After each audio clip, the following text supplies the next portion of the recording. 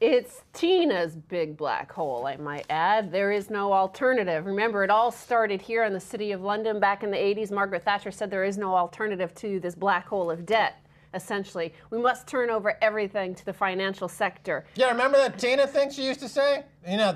George Osborne doesn't want to say Tina, does he? There is no alternative. So there is no plan B. We know what you really mean, though. You're channeling Thatcher. We know what that's all about. Exactly. When they say there's no plan B, what they mean is, Tina, there's no alternative, because that's all we know. This is how we've been indoctrinated, so there's no going back, they say. Yeah, look at this black hole of debt I brought with me. Man, oh my God, this is what's happening to... See, this is where it was 2 years ago, and now this is this year, and you see it's growing like this. This is what's devouring the global economy. This is what's killing the global economy as we know it, is that this black hole of debt flying through the financial uniosphere, and atmosphere is getting bigger and bigger. You see, that's the problem.